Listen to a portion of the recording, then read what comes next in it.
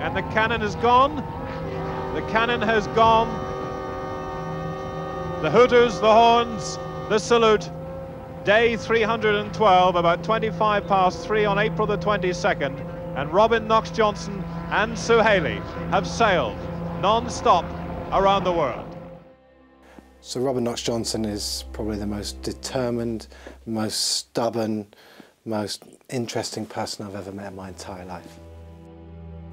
To me, Sir Robin Knox-Johnston is an iconic figure and one of the greatest sailors to have ever set foot in a boat.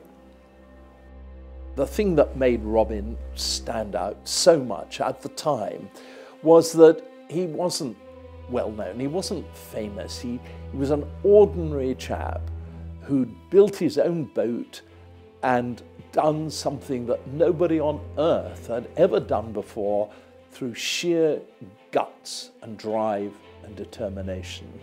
Sir Robin is a legend. He encompasses everything that has built our sport to what it is today. And I think people probably underestimate or don't even realise just how involved he's been in so many aspects of our sport. And when you start to look at it, you're thinking, how can one person do that? He's just at one with the oceans. He's a man of the sea. Well, he's a brilliant guy. He is warm, he's focused, he knows what he wants to do, and he's actually enabled so many other people to actually do a lot of things.